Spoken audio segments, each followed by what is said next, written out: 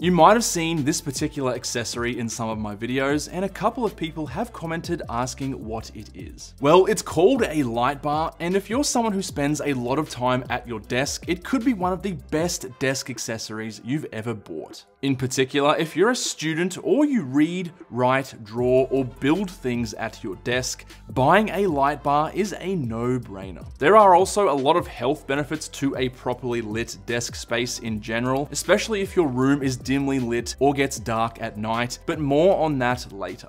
So how does this thing work and what makes it so special?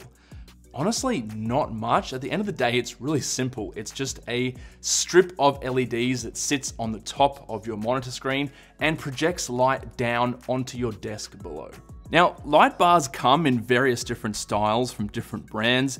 You have budget options from companies like Asus, or if you're willing to spend a bit extra, BenQ makes some really good ones like the ScreenBar Plus I use in my office desk setup. I'll make sure to link all of the light bars I've used and tested down below if you want to go ahead and check them out. And I'll also have individual reviews on these devices on the channel, but at the end of the day, there's not a massive difference between them. Sure, you'll get better build quality and some additional features on the more expensive models, but the main purpose of a light bar is to light the surface of your desk. And all of these devices do that regardless of price. Okay, so let me give you a couple of examples as to why I personally use a light bar and have used it every day for the last 12 months. Firstly, it's just so much better than using a lamp.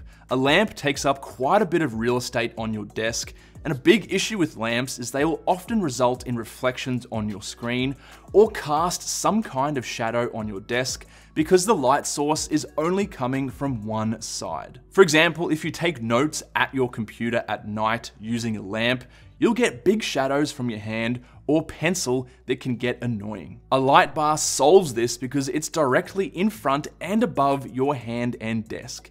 It eliminates annoying shadows and also means you don't have to turn on overhead ceiling lights, which might be too bright or cast shadows at an even worse angle. Secondly, a lot of people tend to sit in really dark rooms while using their computer, especially at night when there's not much ambient light.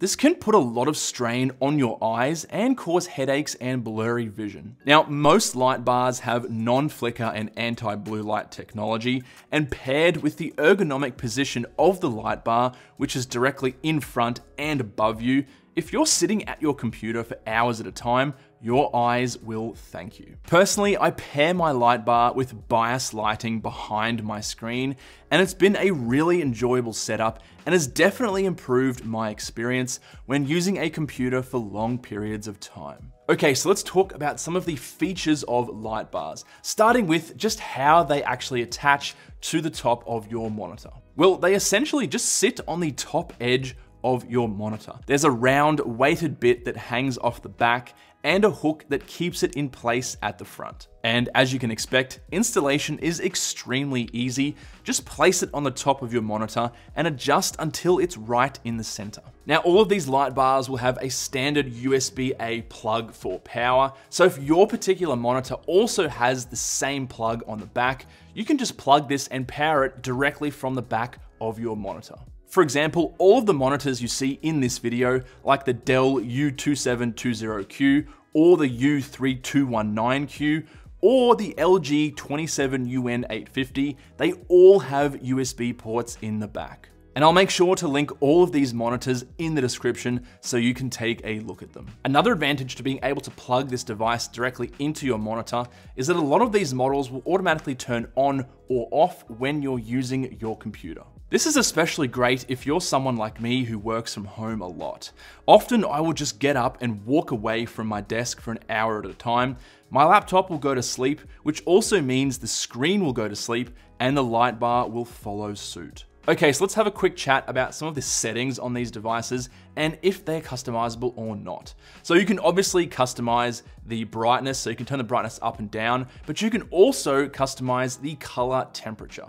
For example, you might prefer a really bright white light during the day to keep you focused and a warmer color temperature at night before you sleep. Also, depending on the model of light bar, it can detect the ambient light in the room and automatically set the best color temperature and brightness levels for you. This is handy because as the day goes on, the ambient light levels may change as the sun goes down or afternoon shadows come in, and it just saves you from having to adjust everything manually all the time. Now, most light bars will have the brightness on and off and color temperature controls on the light bar itself, but some, like the ScreenBar Plus from BenQ, have a separate control module that sits on your desk. Now, like I mentioned, guys, there's a pretty wide price range that these particular light bars fall into.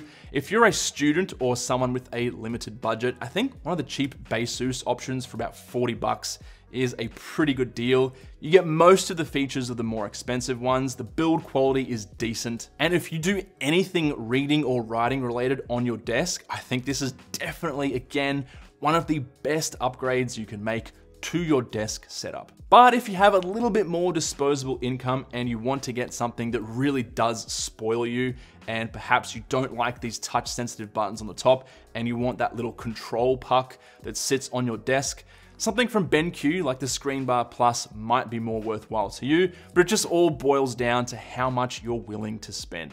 Anyway, guys, hopefully you enjoyed, and I'll catch you in the next one.